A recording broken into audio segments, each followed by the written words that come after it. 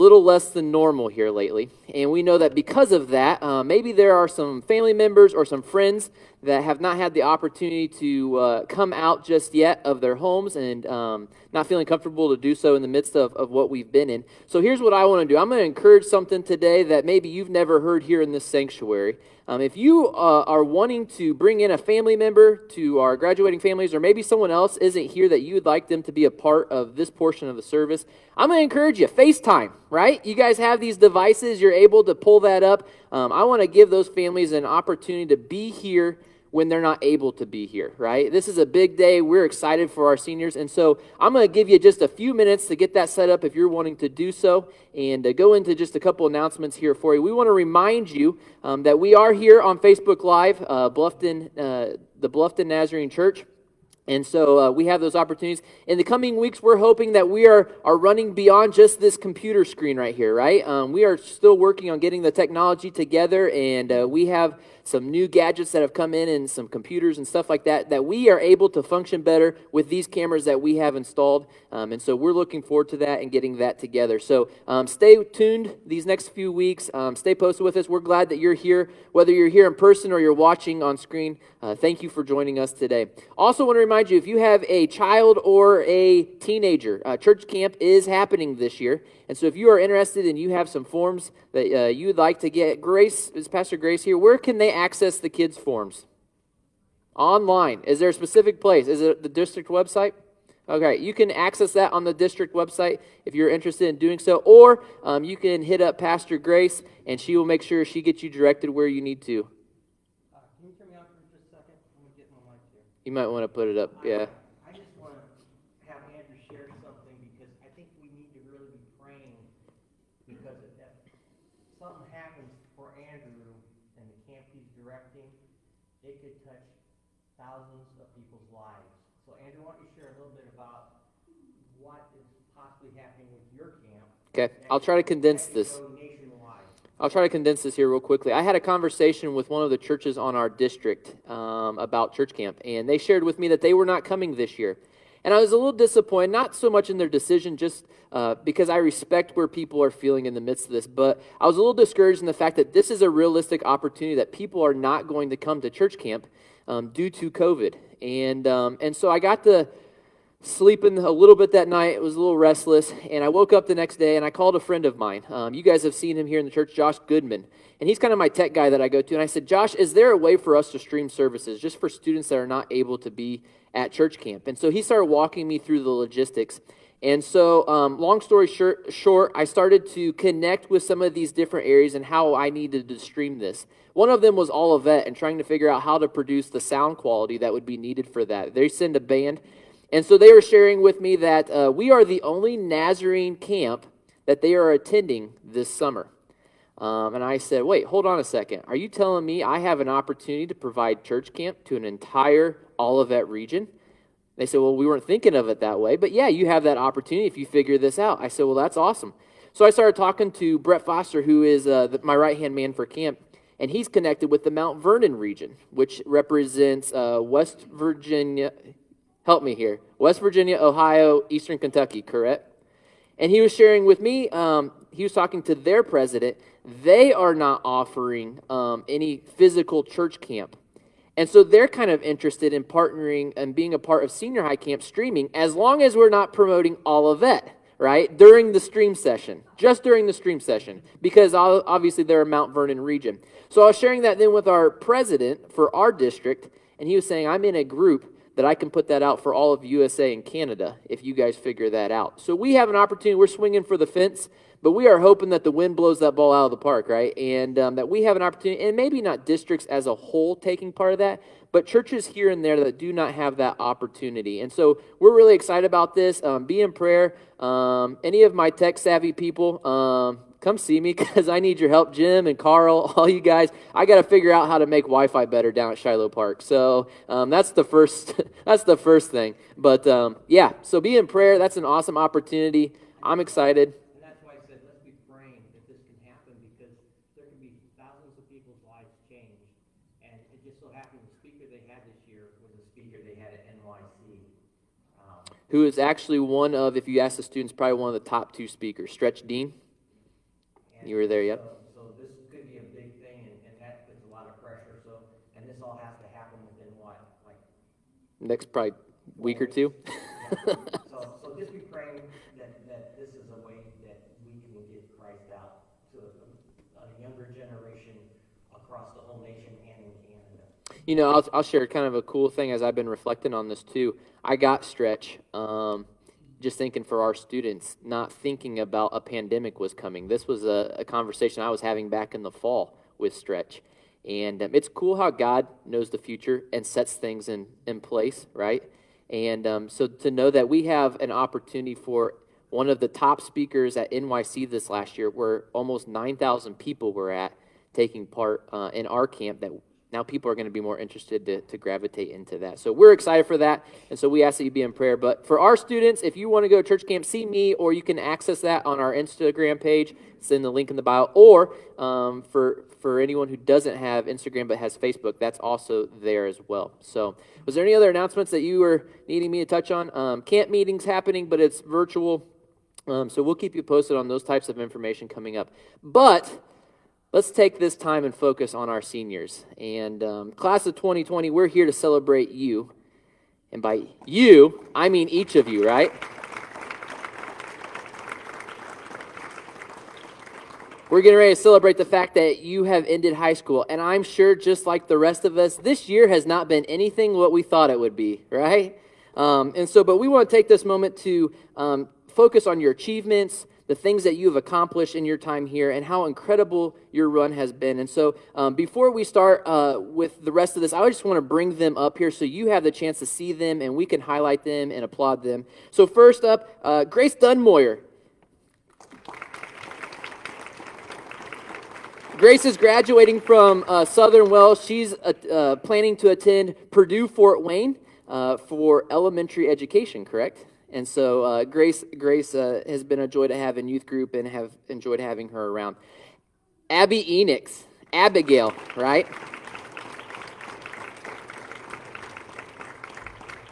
I've got to read your school name here, all right? Abby's graduating from Indiana Academy for Science, Mathematics, and Humanities. All right, that's a long one, right? And so she's also going to be attending Purdue Fort Wayne, and she's studying education and humanity sciences, right? Pathway, social work, all right? And so congratulations to Abigail and her accomplishments here. Also, Zachary Harps. Zachary is joining us. Zachary is the son of April Bailey, and he's graduating from Norwell High School. Right now, he's planning to work, and he's currently at McDonald's, right? Hoping to maybe go to McDonald's or to Walmart. And then he's also hoping to attend Huntington University for graphic design. And so congratulations to you, Zach. And then next but not least, Brenna Mason.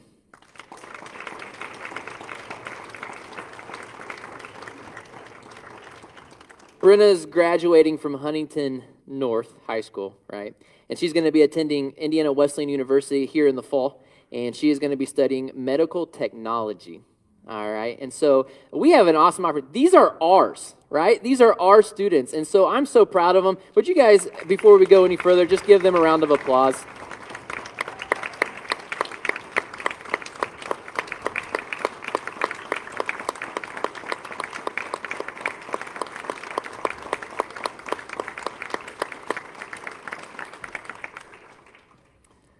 Jay, if you want to hit the video there for us.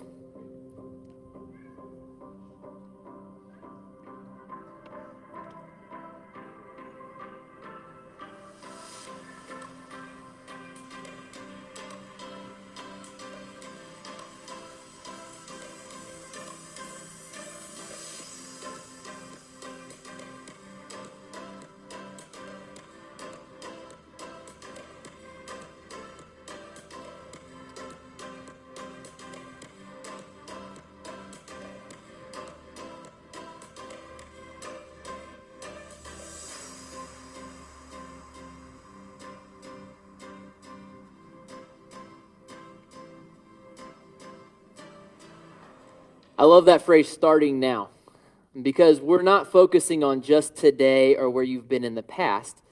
We're focusing on where you're going.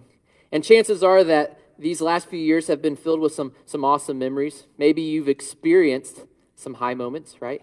Maybe you've also experienced some low moments in your life. You've reached milestones that you had hoped to reach, and you've worked hard. But today, what we want to do is take this time to share those moments with others, your accomplishments, your accolades, those memories that you've created. And so here's what I want to encourage you to do. I don't get this opportunity much longer, right? They challenge you in some way. So here's what I want you to do today. At some point, I want you to go and I want you to find a picture that sums up and reminds you of what high school was, right? Maybe it's your senior picture or a graduation picture, or maybe it was something hanging out, being goofy with friends, or whatever that is for you, and an extracurricular activity. But I want you to find that. And I want you to take a moment. I just want you to write something about that, right? What was that memory that you had that you can recall, that you can come back to? But then I want you to share that with your family today, all right? Chances are you're going to probably go out to eat or something like that, right? So share it with them. Add it in a group text with your family. Post it on social media. I'm not asking you to write your valedictorian speech, right? I'm not asking you to do that. It doesn't have to be anything fancy. But what I want you to do is just take a moment and reflect on where you've been. Your friends, your family, they're going to be excited to hear it because we're celebrating you today, right? But I want to talk about what's next for you. You guys have already made some big decisions about what's next in life and where you're going. But maybe more than ever before, the choices you're making in your life now are going to be more up to you. Starting now, your decisions about the friends that you hang out with, what you do with your time, the person that you date, the way you handle your money, and how you treat other people are going to affect you, the quality and the direction of your life even more than ever. That's a lot of responsibility. And maybe for some of you, that's exciting. Others of you, that's terrifying. It's a lot of pressure, but I want to be here to take that pressure off of you a little bit. Making decisions for yourself is not the same as making decisions by yourself. Your responsibility's grown, but here's the thing. You're not on your own. You have family members that are out here right now, right? They've been there for you. They've encouraged you. They've told you the tough things when you didn't want to hear it at times, right? They've given you advice. They've listened to you. But as you look out here, there's more than just your family. There's your church family, right? There's people out here that believe in you and encourage you and want to support you just as much. And so I want you to do something. I want you to call them. I want you to check in with them. We live in this technology world where you can FaceTime with people and see them, right? Keep them up to date on your life. Don't let them just celebrate you right now, but in a year from now, let them continue to be celebrating you and where you've been because you've stayed in touch with them. Maybe that means you have to set a reminder on your phone to connect with them, but don't disconnect from them. You don't even have to wait till you move away or you live in a different city. You can begin now, right? Starting now. Connect with people that can help you take those pressures off. Before the day's over, I imagine your family's going to probably share a meal together, right? That's what families do most. But here's what I want you to do. Take that moment and thank your family members for what they've meant to you during these last 4 years, right? Share with them a little bit of your feelings in your heart and what this has meant to you and as you see them and how they've helped you through different journeys. Make lunch go a little bit longer, right? It's okay. But here's the thing. Families, I'm not letting you guys off the hook here. I want you guys to do the same back. I don't care if you're just the parent, you have siblings, whatever that is. Honor this senior and let them know what they've meant to you. Share with them what it's going to be like when you don't have them around necessarily every day, because that's when you understand how valuable they were to the family and what they meant. And so that's what I want to encourage you guys to do. Even though graduation has not looked like it would have been, right? That doesn't mean the celebration is over. It's still happening. We're celebrating you. Today's worth celebrating because you are worth celebrating. And so on behalf of everyone that's here right now, whether family or friends or those that are viewing at home on their screens, right? We want to say congratulations to the class of 2020.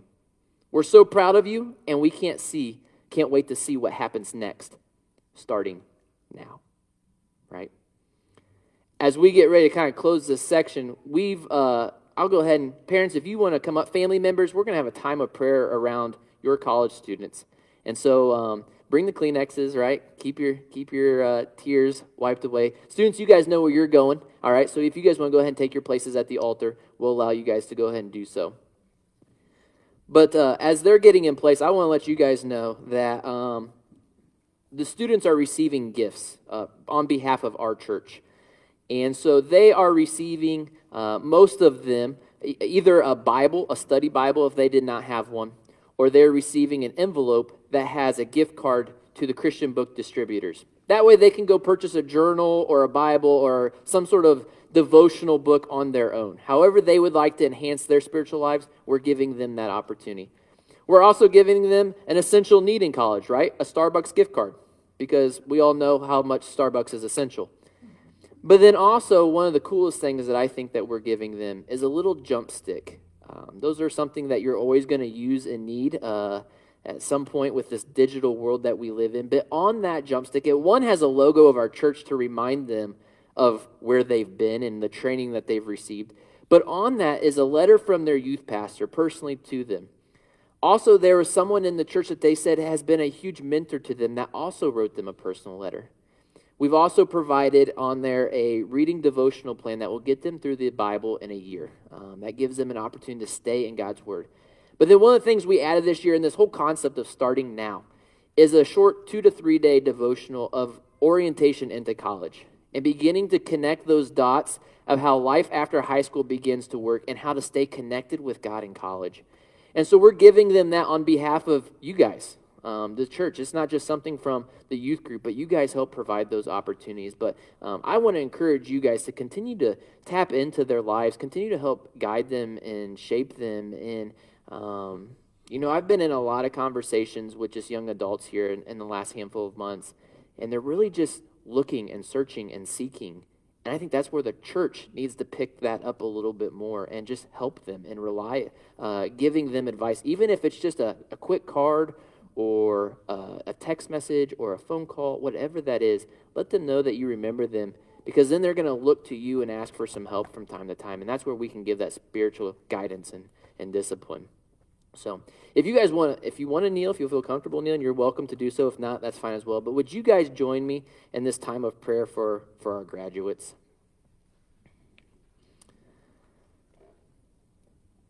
Lord, I'm truly blessed. I get an opportunity. I love my job. I love working with teenagers and just seeing what 6 years can do. Lord, I ask right now that you would continue to be in the lives of each of these graduates. Lord, there's a lot of decisions that are coming up, and they've known that. They've been told that. They felt the pressure of it. They've been overwhelmed by it at times. Lord, my prayer for them today is helping them understand that concept of starting now. That things matter even more now as they're beginning to kind of move on to their own without necessarily their parents or other advisors maybe being there to make those decisions for them. Lord, our prayer is that hopefully the guidance and the training that not only the parents have provided for 18 years, but that even our church for the last handful of years, that training goes into practice now. That, Lord, their faith begins to be shaped and they begin to realize what that relationship with you really has to look like. It's beyond just showing up to the Sunday school and the church because that's what we've always done or because mom forced me. But Lord, it's just about that relationship with the Lord, that we love you so much that we can't get enough of you, that you become the driving force of everything we do. That we don't agree with someone, but Lord, you call us to love them. The Lord, maybe we begin to get around a friend group that doesn't think the same way as us and believe the same way as us. And as we begin to honestly evaluate our lives, that maybe we begin to see that we're pulling back from you. And it's in those moments that we realize that we really do need you. Lord, I pray with each of these seniors that you would guide them in their career paths, Lord. Whether they stay the same or they change, Lord, that you want to use them, and I allow that they would hear from you to be used by you. Lord, that they don't have to be a pastor or a missionary or whatever to be a force for you. They can be messengers of God even in their own fields. And I ask that you would use that.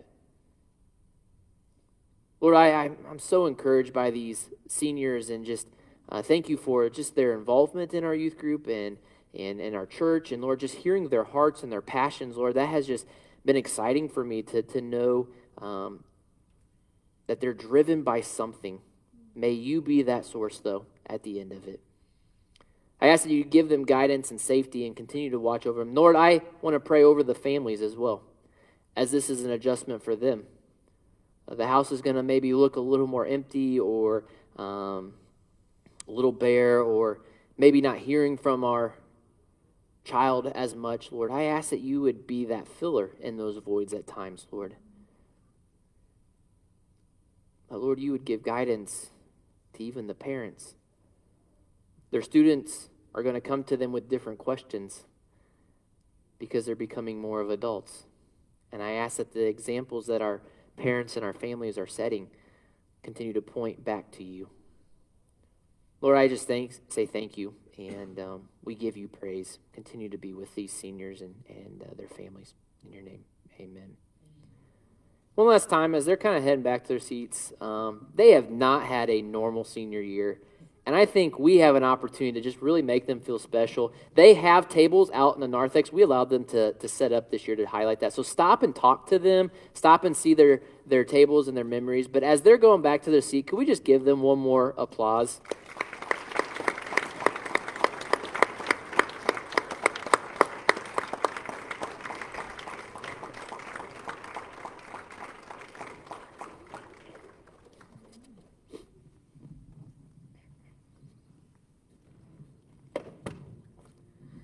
Good morning, church. If you guys think today is a glorious day, why don't you stand with us and let's worship together. That'll be you before long.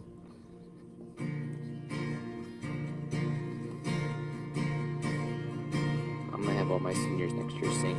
I was buried beneath my shame. Who could carry that kind of weight? It was my tomb till I met you. I was breathing but not alive.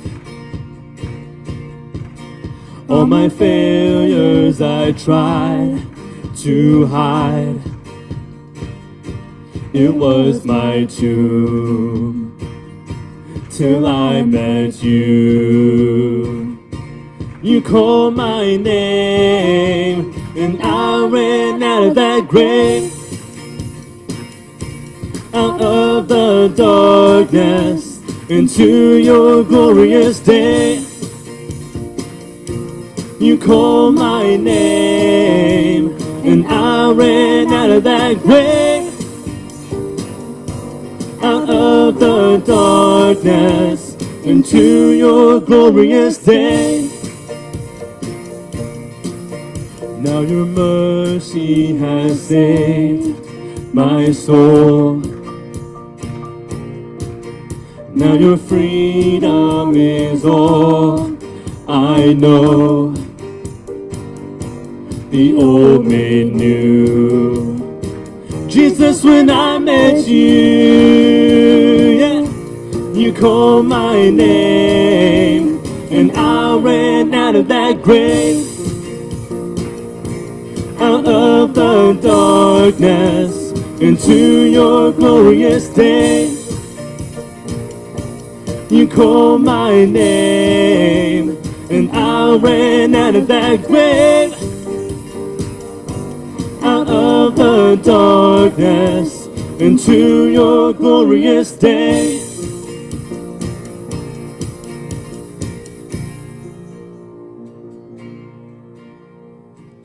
I needed rescue, my sin was heavy, but chains break at the weight of your glory. I needed shelter, I was an orphan. Now you call me a citizen of heaven. When I was broken, you were my healing. Now your love is the air that I am breathing. I have a future, my eyes are open. 'Cause when you called my name, then I ran out of that grave,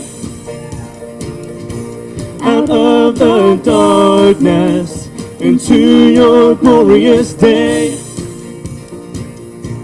You called my name, and I ran out of that grave, out of the darkness, into your glorious day.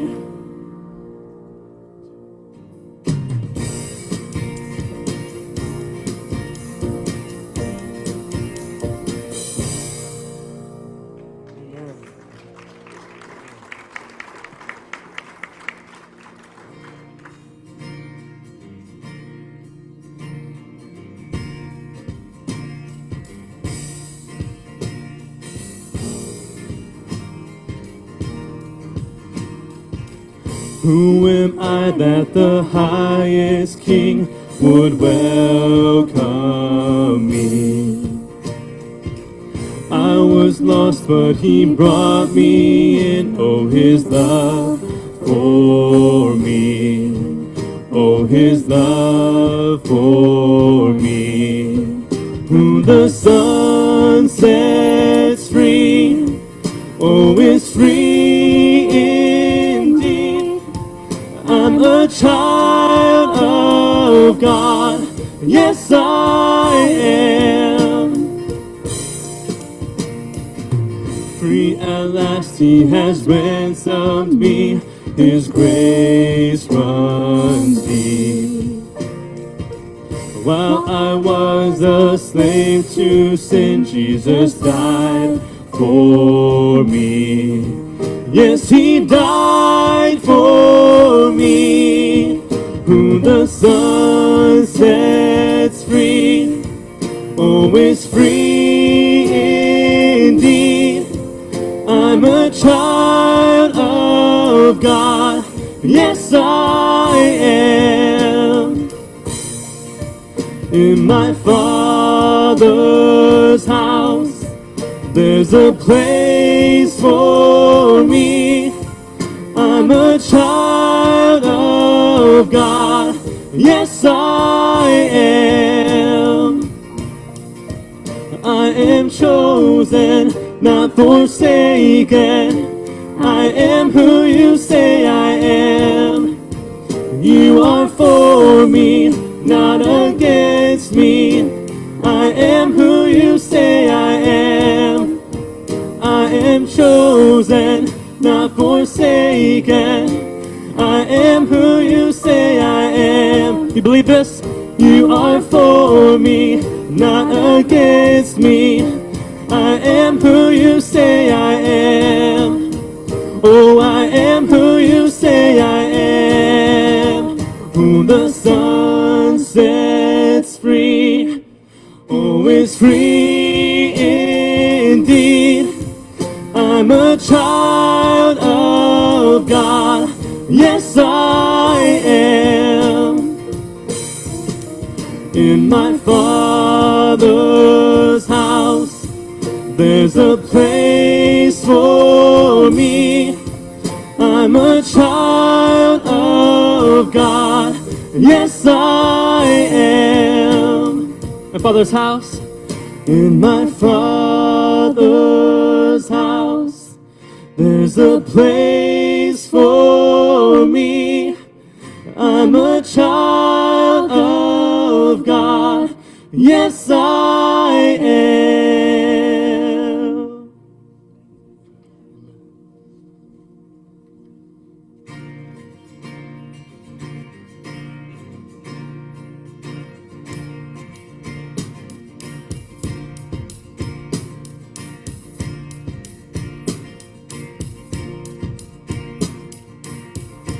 A mighty fortress is our God. My wall that's never failing.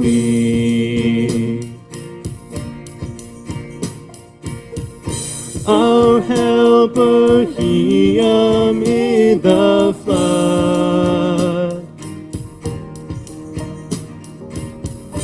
of mortal ills prevailing.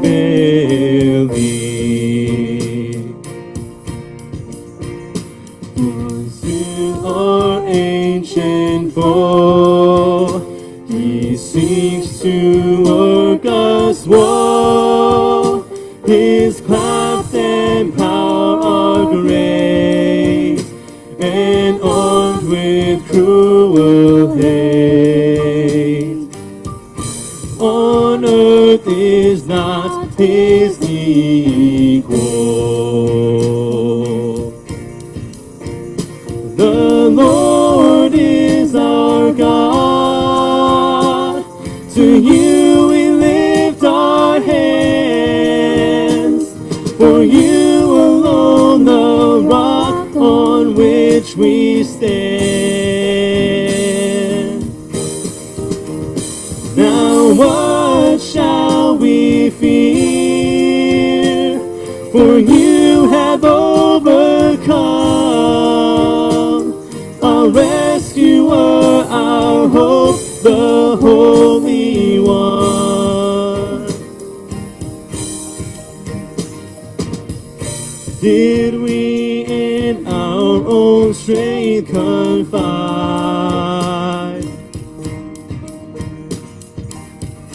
Our striving would be losing.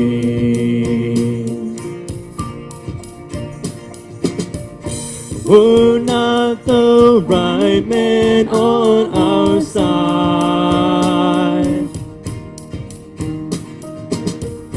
the man of God's own choosing. You ask who that may be. Christ Jesus, it is He.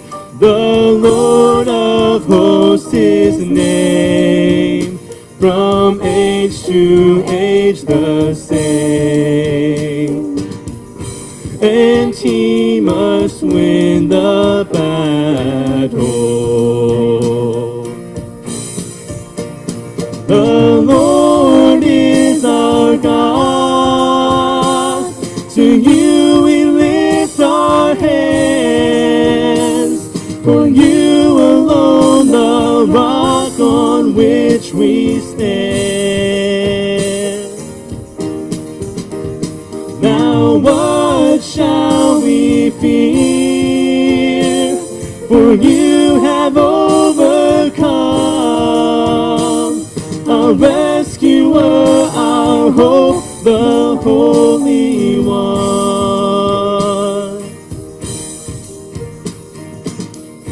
That word above all earthly power, no thanks to them abideth.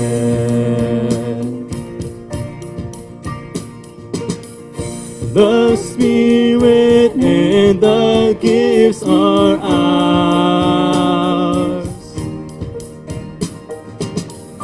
Through Him who with us sided. Let goods and kindred go, this mortal life also. The body they may kill, God's truth abides yet still. His kingdom is forever.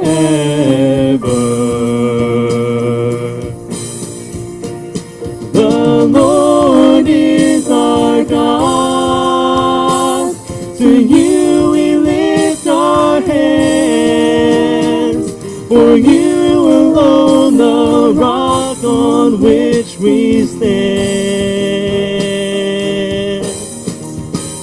Now what shall we fear? For you have overcome. Our rescuer, our hope, the Holy One. The Lord is our God. To you we lift our hands. For you alone, the rock on which we stand. Now what shall we fear? For you have overcome. Our rescuer, our hope, the Holy One.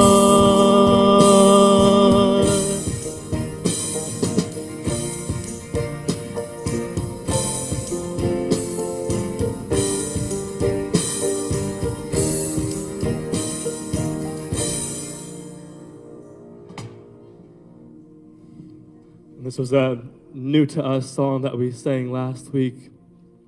You know, and even though God is here with us, and He is here with us, we still need to invite Him to come and be a part of this with us. So let's do that together. And God, you're welcome here.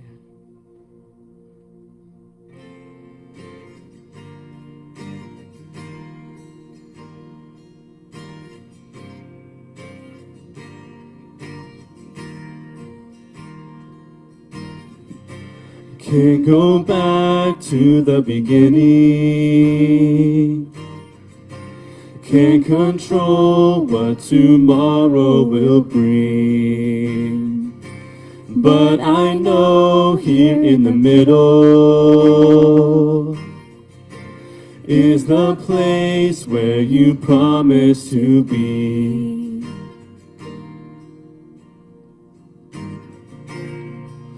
I'm not enough unless you come. Will you meet me here again? 'Cause all I want is all you are. Will you meet me here again?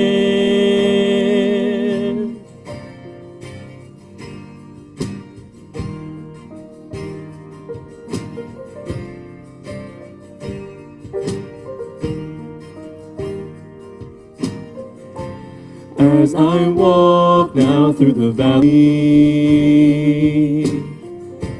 let your love rise above every fear. Like the sun shaping the shadow, in my weakness your glory appears. I'm not enough unless you come. Will you meet me here again? 'Cause all I want is all you are. Will you meet me here again? I'm not enough. I'm not enough unless you come. Will you meet me here again? 'Cause all I want is all you are. Will you meet me here again?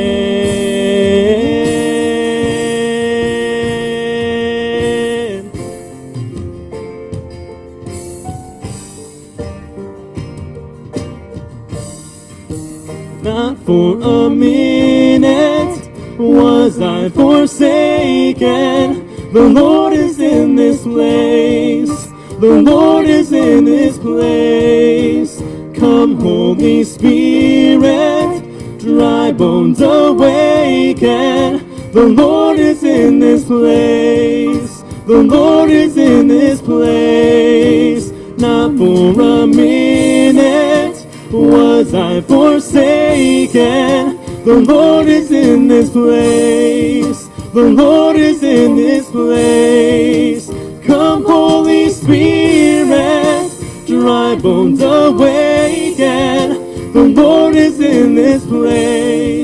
The Lord is in this place.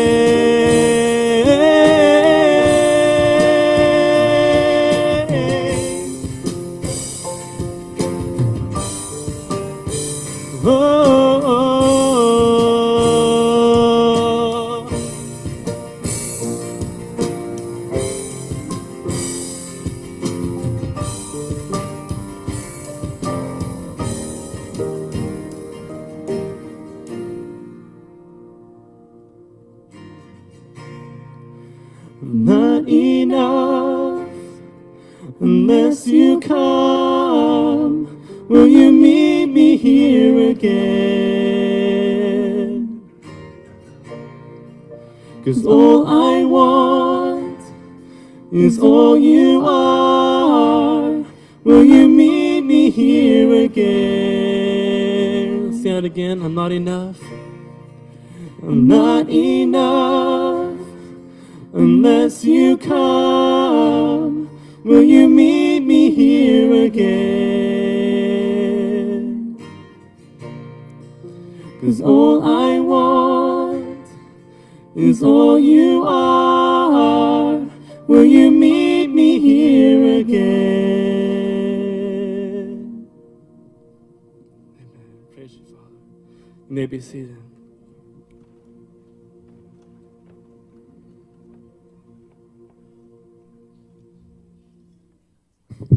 At this time, could I have all the, I'm sorry, could all the kiddos come up to the front rows again and join me?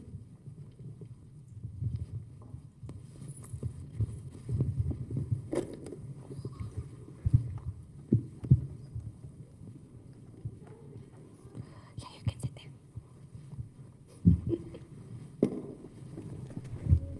Good job. Okie dokie. How many of you guys have spent the weekend outside? Anybody? The weather has been really nice. It's not been raining. Yep, I see some adults too. It's been really nice weather. So when we go outside, hey Michaela, can you put that behind you? When we go outside, we play games and we even go swimming. Do you have a swimming pool, Carter? Kaden, sorry. So we go outside, we play our games, we have our fun, but then we can have the opportunity to let things grow. So have any of you guys been on a farm or lived on a farm? Seen a farm? Seen a farm? I'm sure you've seen a farm. We're in the Midwest. What about, have you guys ever had a garden at your house? Garden? Have you ever helped something grow? Watered it? Yeah, cool. So what are some of the things that we need? I'm going to kind of show you so you can just tell your parents as loud as you can, okay? So what's some stuff that I have? Tools. Okay, what is this? Shovel. A rake. Yep, good job. And then what about what's in this bottle? Water. Yeah. What else do we need for our garden? Yep, we need dirt and we need seeds. The seeds are what grow, right? Yeah. Oh, no, they're not to eat. Sorry, Travis. So our seeds grow in the garden. So Jesus told parables to his disciples and people that followed him, right? Do you guys remember what parables are? Can you show me a thumbs up? Anybody remember?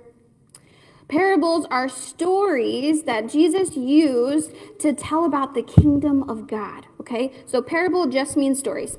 So Jesus tells this parable to the disciples, this story to the disciples about a farmer, and he has his seeds, and he goes out into his field, and he's throwing them out, and all the seeds land on different types of soil. So there's 4 types. I'm going to give you motions, and so when I say them, I want you to do them, okay? So the first type of soil is a path. Can you guys make a path? Yep. So the first type of soil was a path where the seeds fell on that. And when they fell on the path, motion, the birds came and the birds ate it because it wasn't in the ground. So that was bad soil. Can you guys show me thumbs down? Good job. So the second type of soil that the seeds fell on was rocky soil. Now for this, I want you to make a fist, like you're going to give someone a fist bump, but just do it air one, okay? So the second type of soil was rocky soil, and when the seeds fell on it, they did grow. So that was good, but soon things came along and washed the seeds away. The third type of soil was soil with weeds in it. Can you guys show me weeds best you can with your fingers? Weeds grow up. Yep. So the third type of soil was weeds. And so the weeds, the seed grew, but the weeds soon overtook the plant, okay? The fourth type of soil was finally the good soil. Can you guys give me the double thumbs up? Sweet. So with this story about the farmer and the four different types of soil, do you think Jesus was trying to teach the disciples about how to garden? No. Jesus was trying to teach his disciples about the kingdom of God. So the seeds represented the word of God, where the soil represented the people. So Jesus compared us to dirt, okay? So the four different types of soil, the first one was the path. Can you show me the path? The path. This was the person who heard the word of God, but that was it. They just heard it. They didn't do anything else. The second type of soil was the, can you say it? Rock. Yeah, the rocky one. This was the person who heard the word of God, but they were so excited, so overwhelmed, but slowly, because they didn't spend time with God, their seed died and their plant was washed away. The third type of soil, do you guys remember? Can you show me? Yeah, the weeds. So the plant grew and grew, but the weeds took over. So this type of person heard the word of God. It was planted and it grew, but they became distracted. They became distracted. So slowly the seed began to die. The plant died because they were distracted. The fourth type of soil was the, oh, can you guys say that really loud? Thank you, Travis. Good. Yeah, it was the good soil. So this was the person who heard the word of God, took it in, listened to it, followed God's commands, and spent time with God. So their plant, their heart grew and grew and grew, and they became holy as God is holy. So, question, which would you guys like to be? The first three soils or the good soil? Can you show me with your finger? You want to be the good soil? I think the rocky soil is kind of cool because you get to do the fist bump, but I would want to be the good soil too. So will you guys bow your heads, close your eyes with me, and let's pray, okay?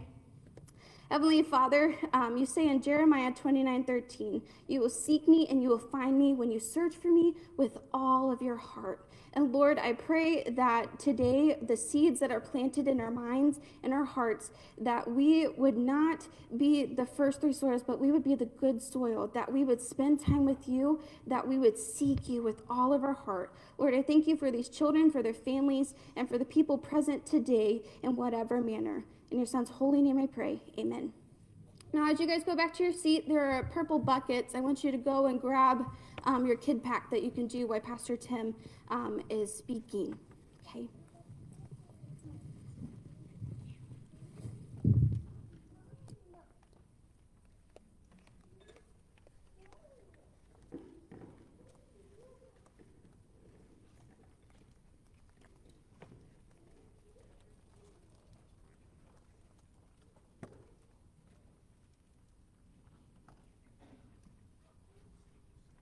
Sharing with you this morning our scripture verses. First in Genesis chapter 1, verses 1 through 2.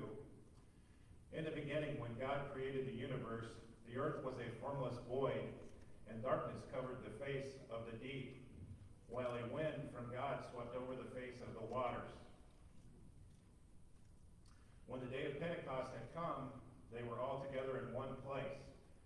And suddenly from heaven there came a sound like the rush of a violent wind, and it filled the entire house where they were sitting. And now in Acts chapter 2, verses 1 through 4, divided tongues as a fire appeared among them, and a tongue rested on each of them. All of them were filled with the Holy Spirit and began to speak in other languages as the Spirit gave them ability.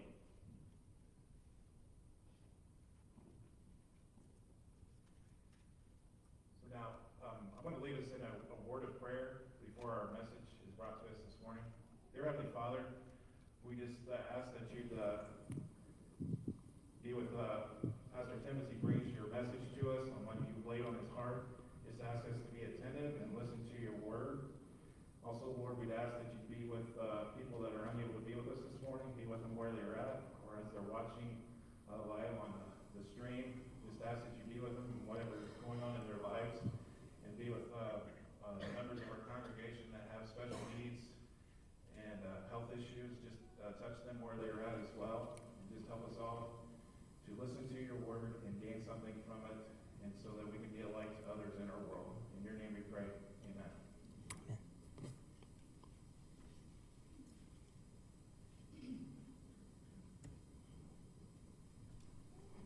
Well, good morning.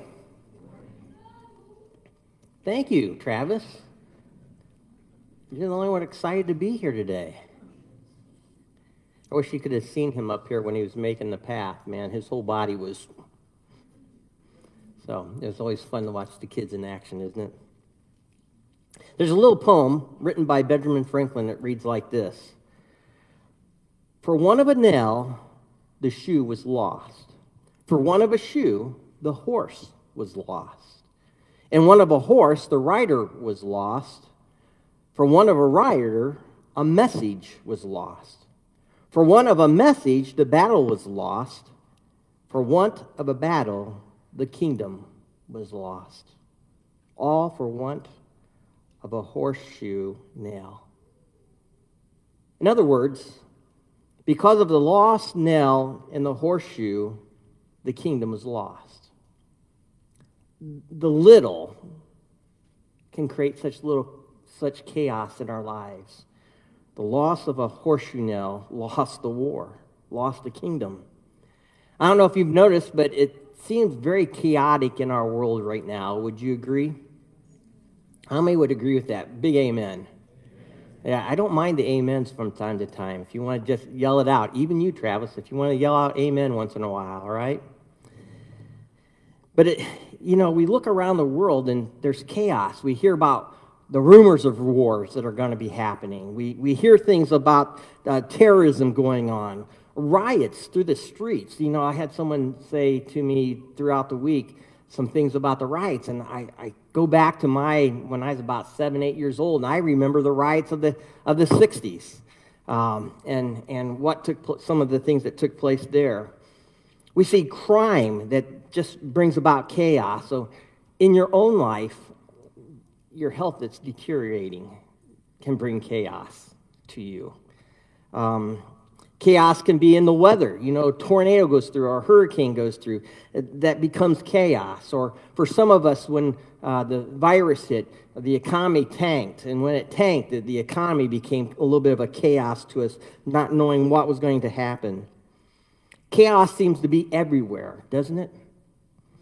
And today I want to look at this chaos, but I want to look at it in a little different way. I want to talk about a controlled chaos. And you say, controlled chaos? How can chaos be controlled? I remember when I was a junior high director at a camp, there was this one game I just loved to play. I always said it was one of the greatest games to play with about 200 junior hires because it was controlled chaos. So let me kind of explain the game to you. We started out by telling everybody that they would be getting a card, and on this card there'd be a color on it and a person in the family. So it might be like say a blue dad or a blue mom or a blue daughter or a blue son or a blue baby or the family dog. And we would have them stand in a certain position. So like the dad may be here, the mom may be sitting in front of them, the kids will all gather around, the dog would lay on the floor, and the baby is usually where? In whose lap? Mom's lap, right? And so the catch was, anytime you take a family portrait, that's what this was called, family portrait, this is how usually the picture's taken. And so the object of the game was you find your family, if you're the blue family, and you had to run and find those people, and then you had to get in that position where the dad was behind mom, mom was in the front, the baby's in the lap, the dog's in the front, and then you had your two kids, and everybody was kind of gathered around. And so you'd say, well, how's that chaotic? Well, when you have 200 junior hires, not knowing what really is going on, except they have to get in this position, it becomes very chaotic. Because here's what happens. They don't always have the same color, and they don't always have the same position in the family. And we'd hand these cards out. It'd be like me handing the cards out to you today, and then I would say, okay, now you have to find your family and stand in those positions. And so over there, someone, maybe say Paul's over there, he's the blue mom with a beard, and he would be yelling, blue, blue, blue, blue, blue. And over here would be a group yelling, yellow, yellow, yellow. And over here yelling, orange, orange, orange, orange. Another one would be yelling, red, red, red. And finally, they get their whole group together, and then they try to get in their positions. And then once they got in their positions, the great news was they won if they could beat the last group from getting there. I mean, it was chaotic. And then when we were done, they'd all have to turn in their cards. They'd make this little circle, they'd turn in their cards. And then as they did, I shuffled them up. And then as they came back around, I gave them a card. And then they had to wait. And then as soon as it was time, I would say cheese. And they'd flip the card over. And there we go again. Red, red, red, red, red, blue, blue, blue, yellow, orange, orange, brown. And it was just so chaotic, but it was a controlled chaos because the end of the game was getting everybody in their positions. And when I think about that, I think about how the Holy Spirit works in our lives. You know, some of us think we're living in a chaotic world, and it's true, we are right now, but life has always been a little bit chaotic if you stop and think about it. I mean, even before the world even began, it says very much in Genesis chapter 1, verse 2. Now the earth was without form and empty. Darkness was over the surface of the deep, and the Spirit of God was hovering over the waters. Here you see a picture at the beginning of the universe being chaotic. It was without form. The Message actually says it like this. In verse 1, it says, earth was a soup of nothing, a bottomless emptiness, an inky blackness. Or the Living Bible says it like this: the earth was a shapeless, chaotic mass. The world was in chaos. It had no form. It had no control. It had no substance. There was nothing there. But then everything changed because the Holy Spirit was hovering over the top of it, and he started to create. He started to create out of this chaos by taking light and darkness and dividing it. And then from that, he took the sky and the water, and he created that. And there started to become a sense of order out of this chaos. And then the dry ground came and was divided amongst the water. By the time God was done, he had taken what was once chaotic and disordered mess and brought order. He brought controlled chaos.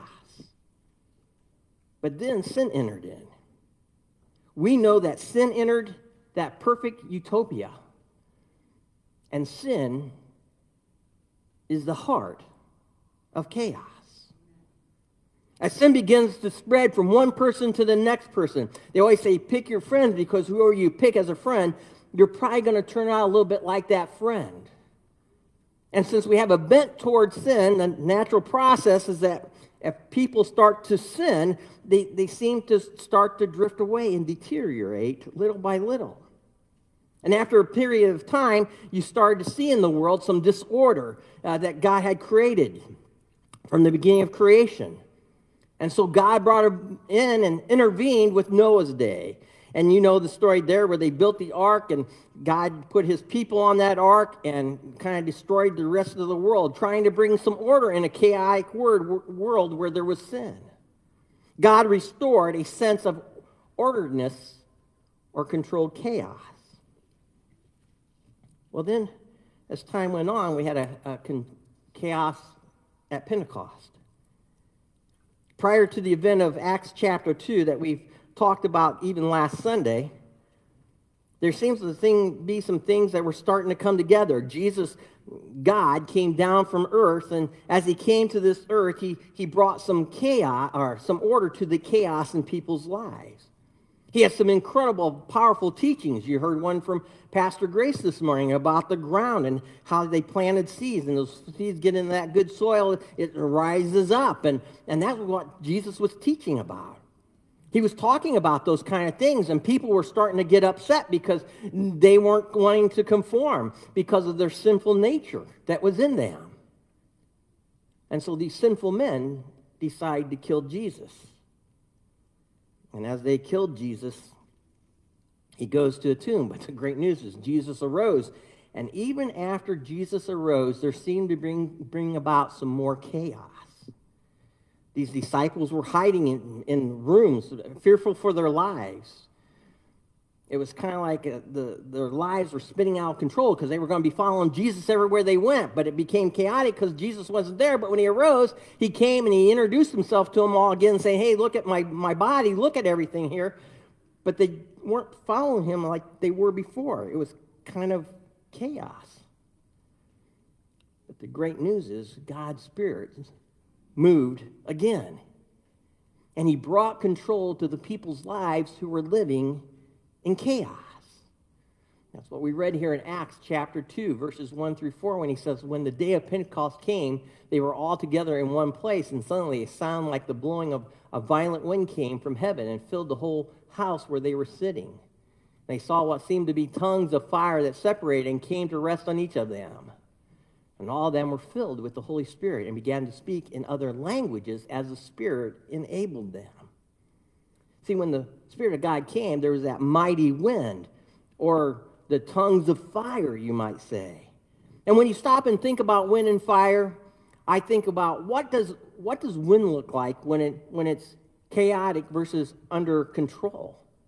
I mean, when you have wind and it's blowing and you have the windmills, it creates electricity. And no offense, we kind of like electricity, especially when it's like 91 out, don't we?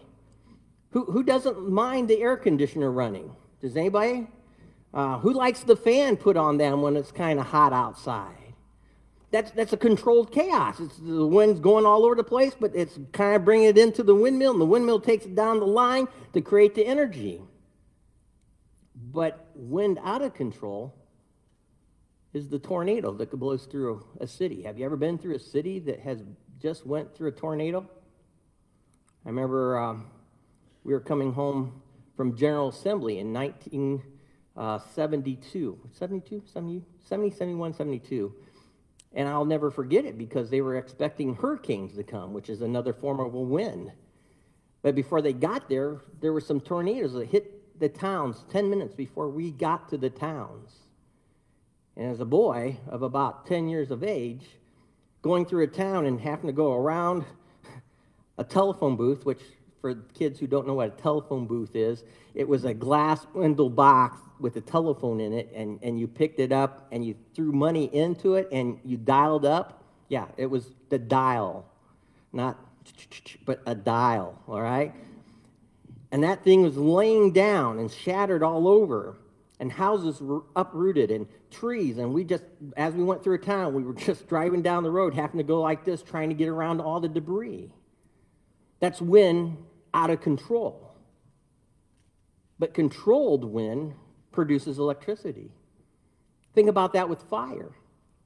Fire that is controlled brings heat and warmth. Around a campfire at night when it's a little chilly out, it's kind of nice to sit around that campfire and feel the warmth of it. Or a fire could be just a candle lit up to get you through without stubbing your toe. But fire that's rampant, it just takes out acres and acres and acres of land and just burns it up. And that's the difference between fire under control versus fire that's out of control. And on the day of Pentecost, the Holy Spirit came to the scene, what seemed to be very wild with this wind, the power of the Holy Spirit, and the fire that brings purification into a person's life. It seemed to be crazy and chaotic with the winds blowing, and the flames are burning, but it was all still under the control of the Holy Spirit. These disciples who felt like they were losing control and living in fear behind doors, and all of a sudden, they started to gain control because the Holy Spirit came on them. And when they started to come on them in a whole new way, they became bold and excited and went right out and started to speak to these people. It was controlled chaos within their lives that the Holy Spirit came in and started to control them. I mean, these people became free, became changed in a way that their lives were changing. They started to speak in other languages. Matter of fact, there were some people at that time that thought these guys had been drinking. And they said, no, it's too early to be drinking because they were so on fire for God. I mean, thousands and thousands, or I shouldn't say thousands, thousands, like 3,000 people became saved on that day. In a way, it was chaos, but it was controlled chaos. chaos under the control of the Holy Spirit. Last week we talked about Pentecost Sunday, a day when we remembered the Holy Spirit that was becoming active in the lives of his disciples. It just so happens that Pentecost can happen to us. That Spirit wants to live within us. God's Spirit is still in the business of bringing control to the chaos of our lives. See, sin is still going to be in our world, and when we realize that Christ achieved victory over sin and he rose from the dead, we can face the effects of sin in our lives still, but in a controlled way. At least until Christ comes again and the final battle is won and we've spent eternity with him, our lives still may feel a little chaotic at times. We'll feel like our lives are in chaos. Perhaps it's because we have sin living in our lives that causes it, or the sins of somebody else that is affecting our lives. Sin. You know, like greed. Greed is one of those things that seems to be rampant in America. Greed is one of those things you have to have more and more and more and more. I get a kick out of my granddaughter, Eden. Is it okay if I share this, Eden? All right, I'll tell him then. But yesterday, she came over to the house. As she was there, we were eating, and Monica had a little bun and gave her some, and we gave her some more, and gave her some more, and we said, man, she just loves to eat. And Aline said, well, she just got done eating before she even came here, and she started to rattle off all the things she had. It was like she couldn't get enough in her body. No offense, there's some of us that eat that way too. We never can get enough in our bodies. But it's that wanting and wanting and wanting where you're never satisfied. It's that selfishness within, always looking for what we want. And if it's not the way we want to do it, then we're not going to be a part of it, no matter what it is. And if the consideration isn't given towards me and me only, then it has to be wrong. But selfishness is the beginning of sin. And sin brings about turmoil in our lives. Sin brings about messiness in families' lives. Sin becomes messy in our lives, messy in our homes, messy sometimes in our jobs. But this morning you say to me, but Pastor, I'm already a Christian. I've invited Jesus into my life, but my life still has this chaos going on. And I want to tell you this morning that the exact same position the disciples were when they were following Jesus. They were following Jesus. They were still lacking something. Chaos was overwhelming them. But when the Holy Spirit came on the day of Pentecost, the Holy Spirit got a hold of them, and it was like chaos under control. And the Spirit that lived back then is still the Spirit we have today living within us. If chaos is controlling your life, then you need to go back and get on your knees and talk to the Lord about the chaos and let Him have it. See, the Holy Spirit wants to bring control into your life, but He can't do that unless you ask Him to do that. Asking means literally just praying a prayer something like, Lord, I've tried to follow you, but my life is struggling. My life is still in turmoil, and it seems like the more I try, the harder and harder it becomes. But I want you to control. I want to surrender my life. I want you to take this chaos, and I want you to turn it in my life that I can have peace during the times of chaos. And the great news is when you pray like that, like the disciples did, that Holy Spirit can still come in today and bring you peace and contentment and joy, even when the chaos is going all around us. Does that mean we'll never experience chaos ever again in our lives? No, but it does mean that chaos will be under control, that fear may come, but it won't overwhelm us like it did the disciples. Because the Holy Spirit lives within us, we don't have to be afraid. My body's deteriorating, people. There's things that are happening today. I was like, I would have never believed it was hard to get up off a floor. It's getting harder to get up off a floor. So if you knock me down, anticipate, instead of me jumping right back up, it takes me about 2 minutes to get back up. But the great news is, I can still get back up. And that's how we have to live in this chaotic world, where the Holy Spirit comes in and he starts to reside in our hearts, that he has control in the midst of chaos. A thrown horseshoe could have affected the whole outcome of that war. Only for a nail. Only for a nail. In fact, we see chaos all around. The great news is the Holy Spirit's still active and alive. And God's Spirit wants to come into our lives and control in a way he did for the disciples and the messiness that was going all around them. That was no longer about them, but they were able to go out and to preach the word amongst the people who had just killed Jesus, and they were not afraid. That's the Spirit of God that wants to live within us, but we have to submit to that. God's Spirit's still alive today. God's Spirit's still in this room right now with us. And he's stirring. The question is, have you given him everything of your life?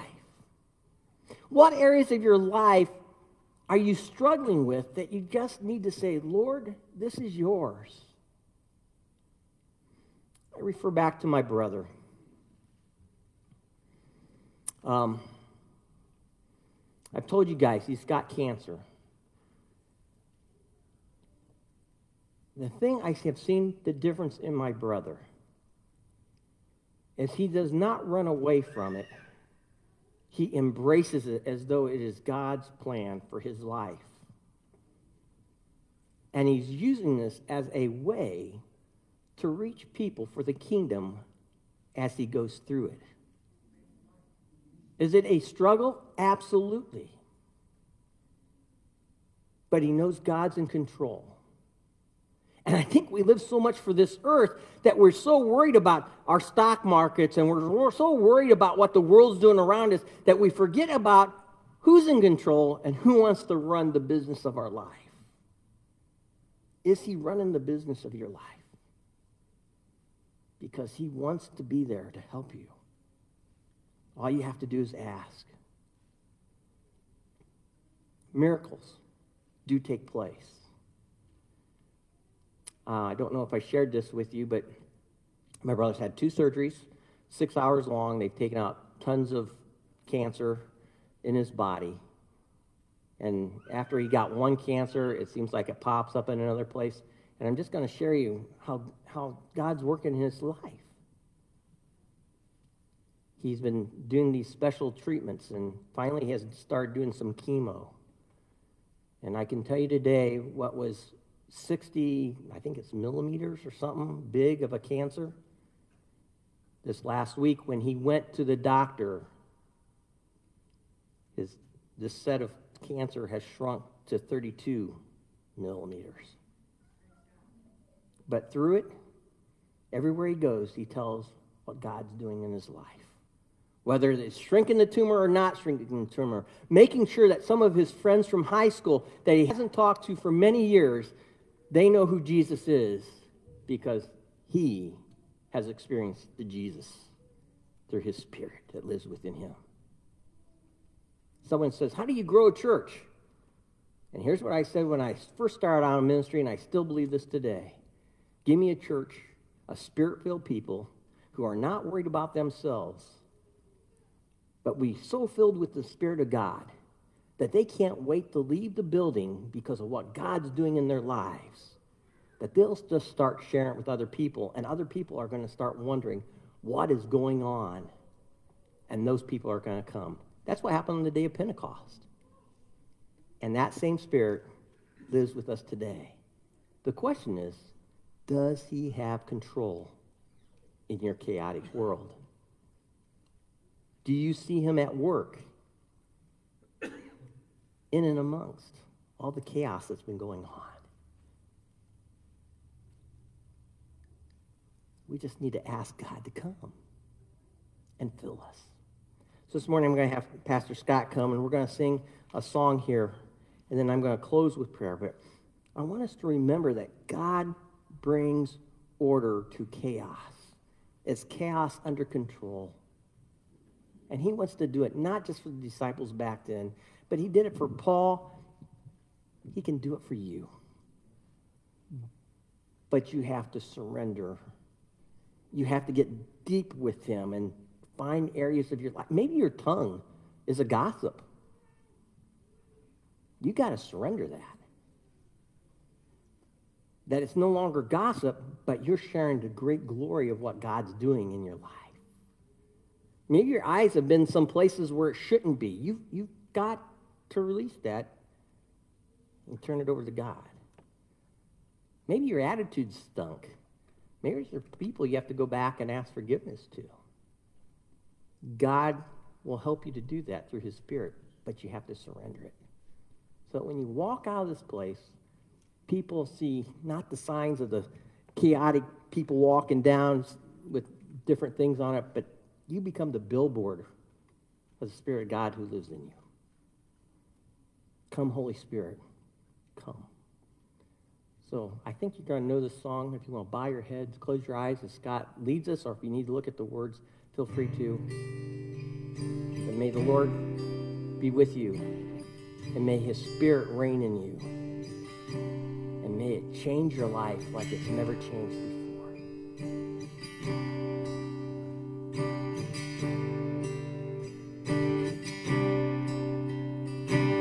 Come, Holy Spirit, I need you. Come, sweet Spirit, I pray. Come in your strength and your power.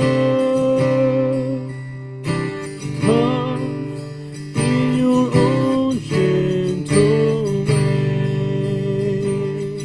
Sing that again. And come, Holy Spirit, I need you. Come, sweet Spirit, I pray. Come in your strength and your power. Come in your own gentle way.